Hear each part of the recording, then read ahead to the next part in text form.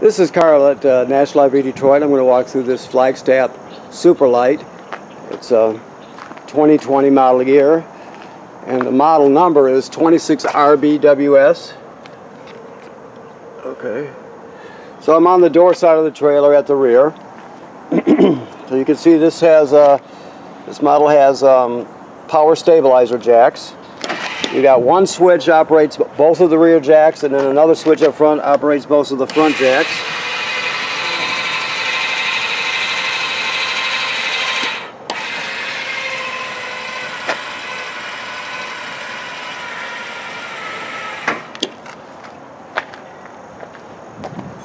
Your step folds inside the trailer. If you're on uneven terrain and you need to adjust the length of the legs, you can pull this pin. There's one on each side here. Pull it all the way out, and you can adjust the legs accordingly. Okay. You got a power awning with an LED light strip. This is a TV mount here, and then you have antenna out here and power. Outside speakers. This vent here is for the range hood that's over the stove.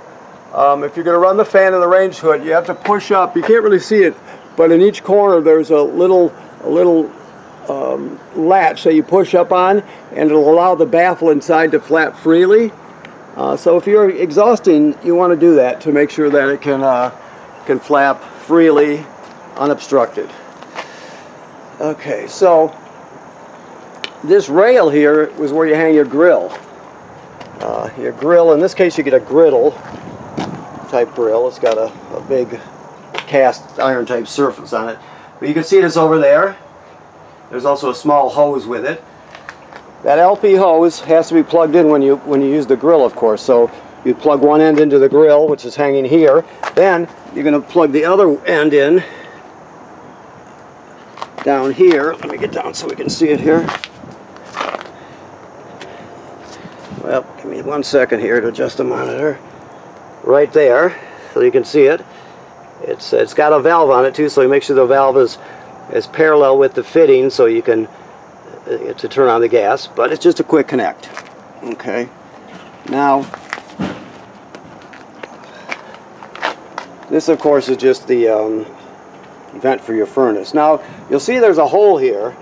Now this hole basically runs, there's a shaft inside here with a pin going through it. I know you probably can't see it, but you'll have to trust me that it's there. If you were to take this longer crank, the one I'm showing you right now, the long brashish color one, you can actually put it onto that shaft with a pin going through it. You can actually crank the main slide out in manually. So if you had a failure of some sort, you can always crank it in and out in an emergency, which is a good thing. Also, you can see while we're talking about cranks, there's another crank right there above it, a small one. That one, if your power tongue jack was to fail, right, you can just pull this plug on the top, this rubber plug, put the crank on there and crank it manually also. Alrighty, so this is the outside of your water heater. It's a 6-gallon water heater. Okay. It works on gas or electric. I want to show you that there's a switch right here. Let me pull that tape off there. Hold on. There's a switch right here. It goes from on and off, and it operates the. I'm having a hard time getting this monitor so I can see here, so please bear with me. There's behind this cover here, there's an electric heating element. So this switch here actually is a switch to turn that on and off, just the electric heating element. The other switches are inside the trailer, but that switch is kind of a holdover, so I just want to make sure that you understand that it's there. Also, this is where you drain it. It's a plug. Obviously, it takes an 1 1/16 socket, 6-point socket. Keep in mind there's an anode rod attached to it. All right.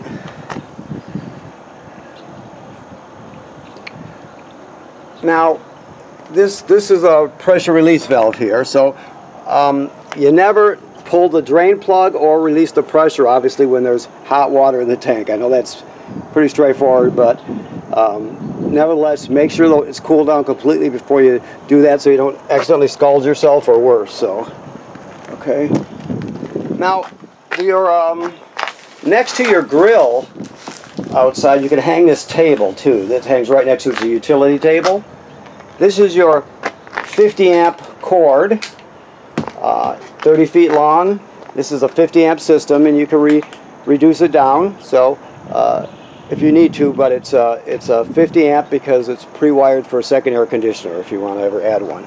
This, of course, is your front stabilizer switch. Remember why I told you one switch operates both jacks on the front, another one both jacks on the rear.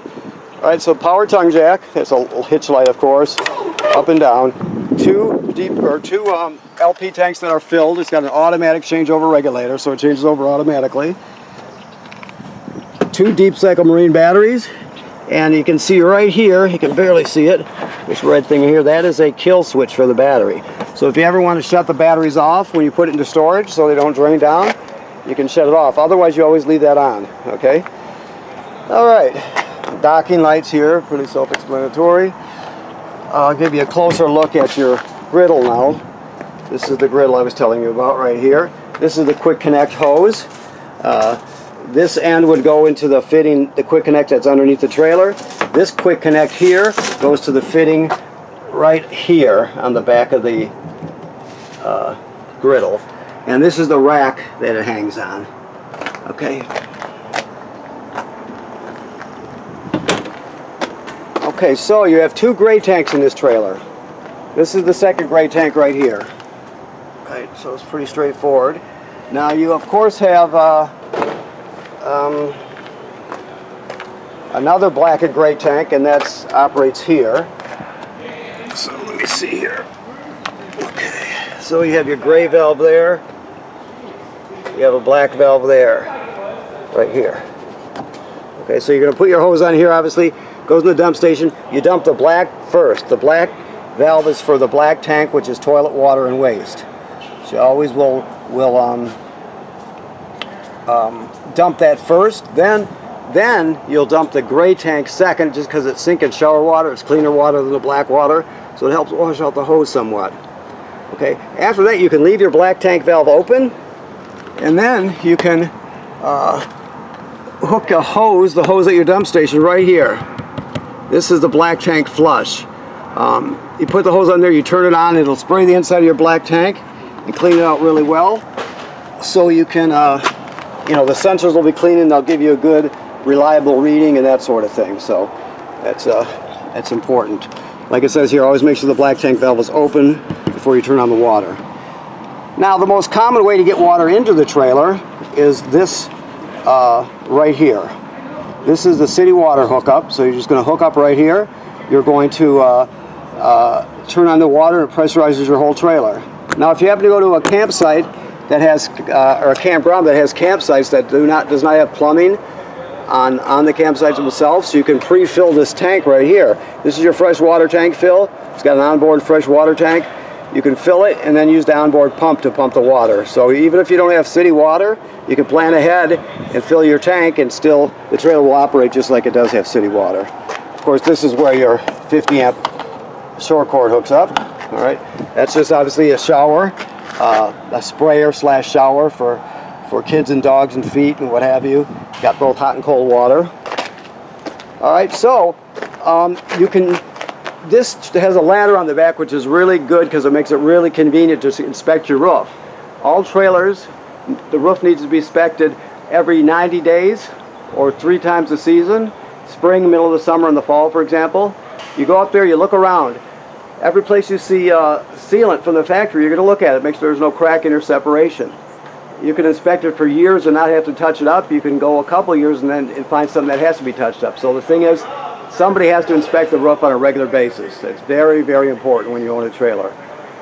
Excuse me. You can walk up there no problem, and also check the rubber, the rubber membrane on the roof to make sure that there's no tear in it from a tree branch or road debris or anything like that. So just give it a gentle look over, okay? Also, this housing here is telling us that this is pre-wired for a backup camera, so you can always use a Furion backup camera in here if you choose to. Also, one more thing, this is a receiver, so you could put an attachment on the back. I think there's a 200-pound limit. Let me look and see what it says here. I don't know if I can see with my glasses the way they are. 300 pounds it says. That would include the attachment itself plus whatever you're going to put on it. Some people put a bike rack attachment. Some people will put it's just like a what would you call it? So there are boxes that go on the back, and there's one that's just a platform that you can strap things to. I'm having a hard time coming up with the word, but okay. So that's it all the way around. Let's go inside and see what's happening. I think I covered everything on the outside. I always wind up forgetting something, but okay. All right, so this is the monitor panel. Now I told you about the water heater. First of all, never run the water heater unless there's water in the tank. You can tell if there's water in the tank. If it's under pressure, you can pull the pressure release valve and a little will squirt out, for example. Never do it when the water's hot, obviously. But if you're hooked up to city water, you can come inside here, for example. You can do this at any hot water faucet, and you would just turn this on, and if it's empty, just air will come out. And then as it fills, it'll be a mixture of air and water and sputtering, and then eventually you get solid water coming out. When you get solid water coming out of the hot water valve, you know the tank's full. But you can't run it dry without any water in it, or else it will have to be repaired, obviously, and that's not a warranty issue. That would be user error, so keep that in mind. Okay, so here we go. To light it on electric, remember I told you there's a second switch on the lower left-hand corner outside, but you would use this switch too. They're redundant, but like I said, that one's kind of a holdover. To light it on gas, you do this. To turn on the water pump that I told you about. So you would use that when you're pumping water out of the tank, the fresh water tank, or you also use it when you winterize too. On the water panel I showed you outside with the hookups on it, with the front city water hookup and the black tank flush, there's also another hookup there, and it's basically that's for winterizing the trailer. You'd have to research it a bit, but you could actually draw antifreeze through that port. I'm getting off subject a little bit here, but to access that, just so you know, we're right here. Let me show you where we're at. We're right here underneath the lavatory in the bathroom. You would pull these screws out and take these panels out, and you'll be able to see the water pump. There's a selector valve that will allow you to select that port on the side to draw the antifreeze in, for example. There's also a water filter canister in there. There's no filter in it now, but you come with a starter filter right here, and this white thing here is the wrench. Right? So the bottom line is you can only use this for one season. So you put a new one in after you de-winterize it in the spring, and then before you winterize it in the fall, you take it out. You throw it out. So this is just a carbon block filter. It's good for sediment. It'll take the chlorine taste out. If you got well water that has a lot of minerals in it, it'll definitely clean up the taste quite a bit and the smell in some cases. So it's not like it's reverse osmosis or something like that, but it's still a really good filter. Okay. All right. I got a little off subject there, or off track, but here we go. All right. So you can test your battery here. I don't know if you can see almost all of them lit up. I just plugged it in, so it's charging. Fresh water is 2/3 full, but that'll be empty when you pick up. We're just water testing it. Your black tank, which is toilet water and waste, is at 1/3 with water in it. Gray number 1 is 1/3, and gray number 2 is 1/3. So the reason they have 1/3 in it because we run it up and down to make sure all the sensors will tell you how much water's in there, which is part of testing it. So keep that in mind. Once you get past 2/3 with the gray and black, you're going to have to start thinking about dumping them. All right. To operate your awning, you just push extend, and here you have it right here going out, as you can see. Okay, so that'll go out 8 feet. Just so you know, when you see the awning tube exposed, you'll know you're out all the way. Also, once you're out, you can tighten this knob. You can pitch the awning any pitch you want on the front of it or on the rear of it, and you can tighten it up and it'll stay in that position if you need to. Make sure you always loosen that though before you bring it in. Okay, so I'm not gonna roll it all the way here. I'll just retract it here. Also, like you can see, you've got a LED strip there. Okay, good. So your two slide rooms, number one here, which is your main slide room. I showed you how you could actually crank that manually, okay, if you had to. When you hear that ratcheting sound that you just heard, that'll happen going in or coming out. When you hear that sound, you just take your finger off the button. That means it's all the way extended or all the way retracted. They do that so you can't overextend it or retract it. It's a built-in safety thing. So number two is your wardrobe slide out there. That one's a little different. It's an AccuSlide. That's the brand. So you still can crank this manually, but you have to use a drill, and you have to use a attachment that fits on the back of the motor. It's kind of hard to explain, but you would basically put the attachment on, hook your drill up to it, and you can actually wind it in and out with your drill. If you read your directions, or better yet, go online to online manufacturers' videos, it'll tell you everything you need to know about that, just so you can get yourself out of trouble if you ever have to, okay? Alright, so let's see. So these are lights, obviously. Step light. This one that says Wi-Fi is the Wi-Fi Ranger. Now the Wi-Fi Ranger is on your roof. It's basically a Wi-Fi signal booster, its main function. You'll see it, it's up there, it's got two little rubber antennas sticking out of it. I don't know if you can see this because of the light, but on the sticker here, it'll say Sky 4 LTE, I think it's 9189, yeah, 9189. So you look on your cell phone or your tablets, and when you see that, that's the Wi-Fi Ranger, that's your trailer. So you would obviously put the passwords in, so it'll hook up automatically when you need to with your devices. Then the middle number is a temporary password, so you know that's how you get into everything until you change them. All right, and then the third line here, it says control panel. This is an address you put into your browser. So you would, you put this into your browser, and it'll take you to the page online that'll see everything that your Wi-Fi Ranger sees.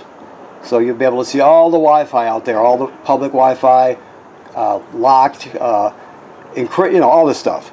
So you would basically pick out the campground Wi-Fi, and if they give you a password, you type in their password, and then you're attached. The reason you want to do this is because it's a super good signal booster, really good. Also has a built-in firewall. Okay, so it does one other thing. If you wanted to, because this is a Sky 4, you can actually, you would go through whoever provides your cellular service. It would just be similar to getting like a SIM card, and you pay a monthly fee, and you can actually have cellular service from the trailer through the Wi-Fi Ranger. Most people don't do that unless they maybe work from the trailer, like some people do if they're into sales or whatever and they travel a lot, or if you really have to have more reliable service, you would do that. But generally, people just use the free version, which is the Wi-Fi Ranger. Like I said, now we're starting to say in your packet here, there's documents for basically everything that's in here. Also, you can go online. You just put in the model and the model number and the manufacturer and that sort of thing, and you would and look at actually manufacturers' online videos, and you can also learn a lot from that if you have to, when you can't quite remember things. Like the Wi-Fi Ranger, a lot of people will call their number and they'll actually talk them through it. And I'm told, I don't know this for a fact anymore, I've heard that they might have changed it, but as far as I know, you can still call and they can actually operate it from wherever they're at. I think they're in Idaho or Utah, one or the other, and they can help you set it up from there, for example. Okay, or you could get a 12-year-old kid to do it for you. You know. Okay, so obviously this is your thermostat. You've got two zones. You go through the different systems, heating, cooling, whatever, and mode, you know, on, off, automatic, high, low, those sort of things.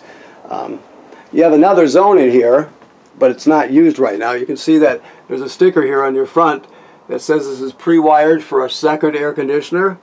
So if you wanted to get a second air conditioner, it would drop right in this vent hole, and the wires are already there, and you could hook it up. So that would be zone 2 if you went that far. Also, if you look at right here, AC sensor prep, they're just telling us that if we remove this panel and fish around inside there, we'll find wires that are already passed through the wall to hook up a sensor for zone 2, so it could sense the temperature and everything in zone 2 and operate correctly.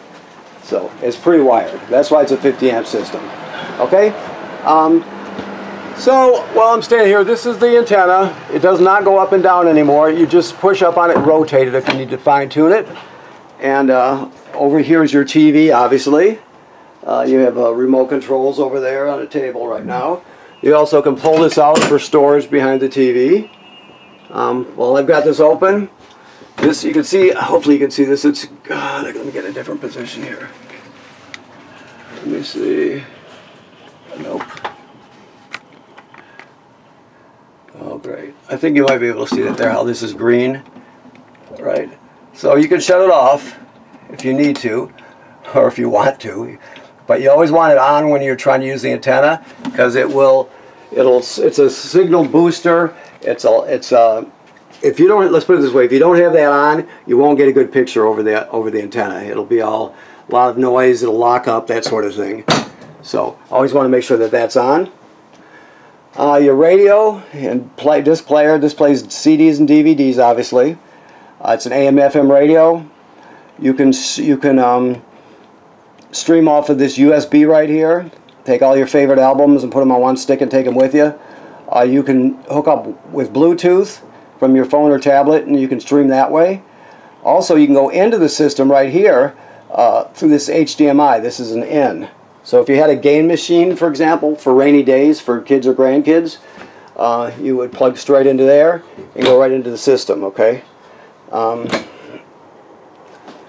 So it does a lot. There's also 3 speaker zones. 1 is this room, 2 would be your bedroom, and 3 is outside.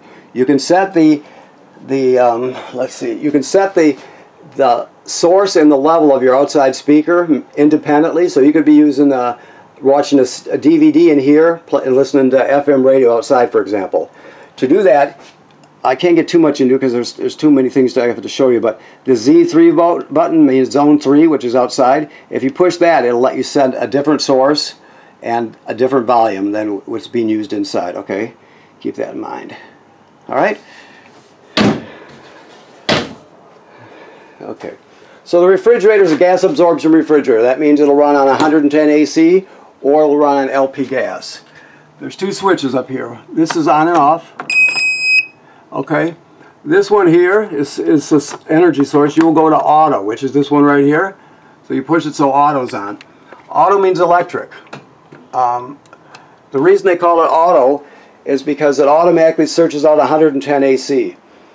If it can't find it, it'll automatically switch over to LP gas, right? Or better yet, if you leave early in the morning on a super hot day and you're going out adventuring for the whole day, an hour after you leave, the power in the campground goes out. Well, it will sense that and it'll automatically switch over to gas so you don't spoil the food. So that's where you're going to leave it. You can run it just on gas if you're pulling it down the road, but keep in mind if you don't run it dedicated on gas and you still have it on auto, it will sense that there's no 110 and it'll switch to gas automatically anyway. The other thing to know about this is this device here is called a thermistor, right? The thermistor is not, this is just a clip here. The thermistor is actually attached to this cable. It's like a cylinder, and this clip holds it to this fin. As you see from the sticker here, the higher you go with it, the cooler it gets, warmer, lower. So you're going to push it up like I just did till the wire back here is taut. That's up as far as it goes, and you're just almost always going to run it like that. Occasionally, if it starts to frost up, you might have to back it off if it's getting cold outside or something. But 9 times out of 10, you're going to have it just like that, all the way up, okay? And that's it. It's very simple. It is gas absorption, so it's going to take a long time to reach operating temperature. It does not have a compressor, so it takes a while. So you want to think 6 to 8 hours in advance, or better yet, start of the day before. All right. Okay, so this device down here, ouch, is the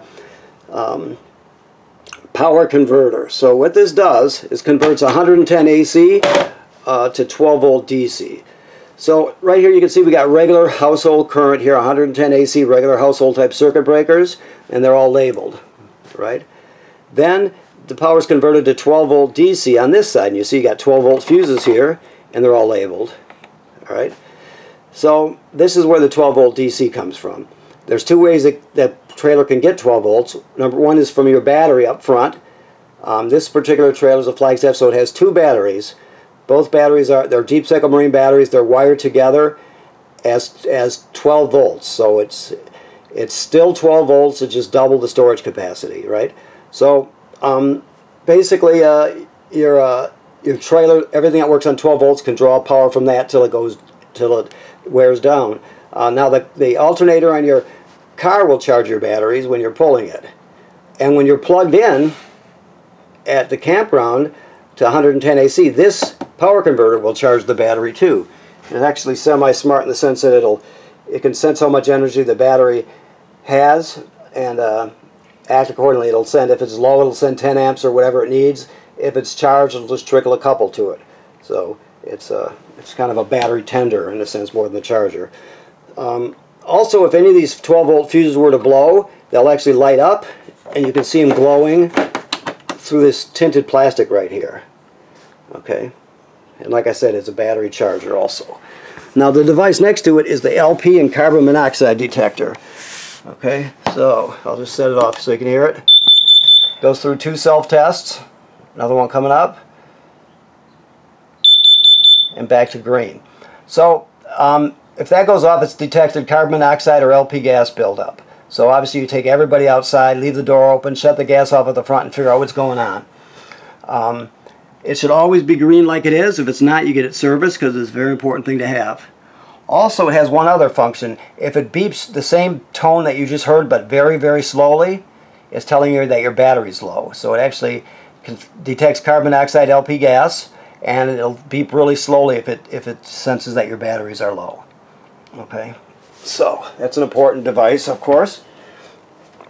Okay, so now your range. Let me see here.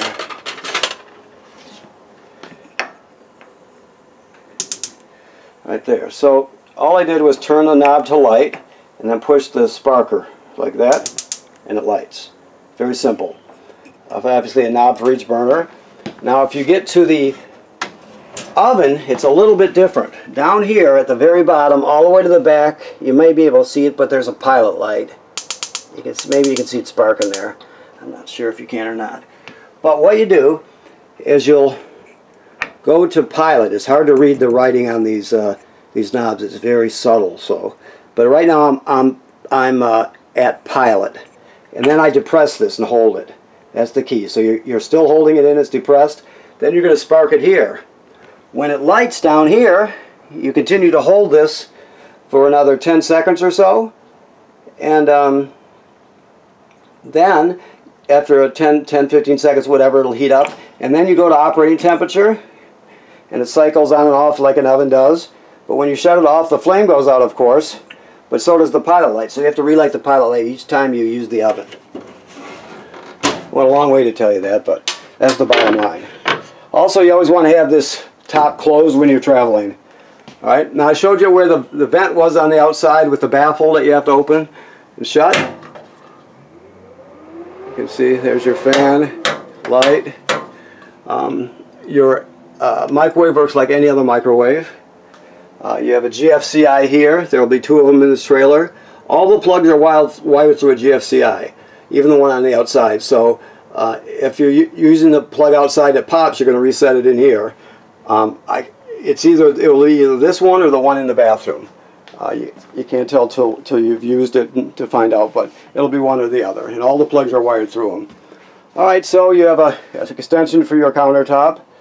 You've got your wardrobe, escape window. The escape windows, you operate them like this. You push it all the way through, and then you will pull this red tab and pull the screen out, and then you can roll out the window if you're in an emergency. Okay, you can pull up the bed and there's storage underneath. Alright, you should always travel with this table in the down position. Because if you don't, you hit wild bumps and it could break a window or damage your woodwork or whatever. It's pretty heavy, so keep that in mind. To drop this down, you're going to push this tab to the right, this yellow tab, and that'll unlatch it. Then you just fold it at the hinges and set it onto these cleats here. There's 4 of them, 2 on each side.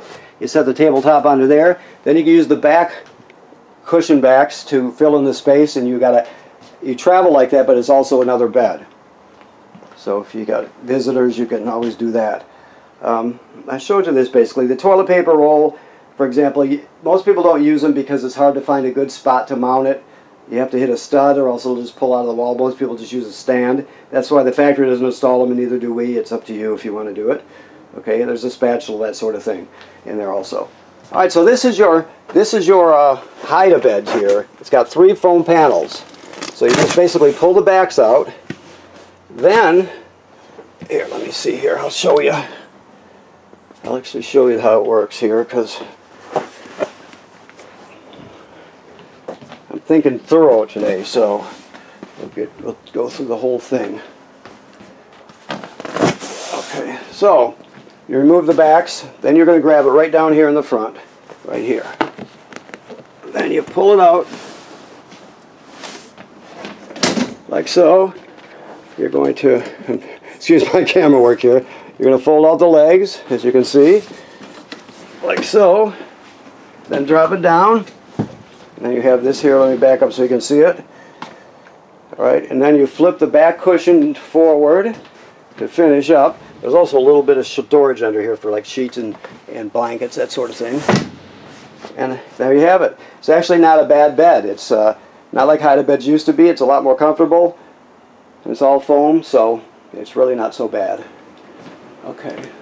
Obviously that's your smoke detector there. Got a big sliding door for the bathroom, a barn door on a rail. This is the other GFCI. I told you there'll be 2 in the trailer.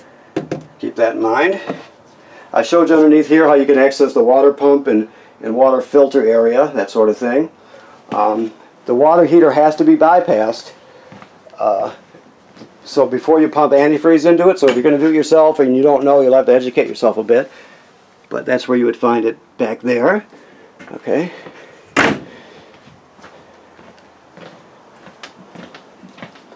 So the main thing to know, there's 2 things to know about this bathroom. One, it's got a shower miser, right? So what this is a recirculator. So the thinking behind it is, if you're in a drought area and you're waiting for the water to get hot, all that water goes down the drain and is wasted. Another way to look at it is, you have limited storage in your gray tank. So when you're waiting for the water to heat up, you're dumping gallons of water into your gray storage tank when you don't really need to. It's a waste of space. So this recirculates it. You put it like this, and you turn on the hot water and it'll just cycle around and around and around. It does not go through the complete plumbing cycle. So it'll just go through the water pump, back around in a loop. I'm sorry, the water heater tank, back around into a loop. So when it turns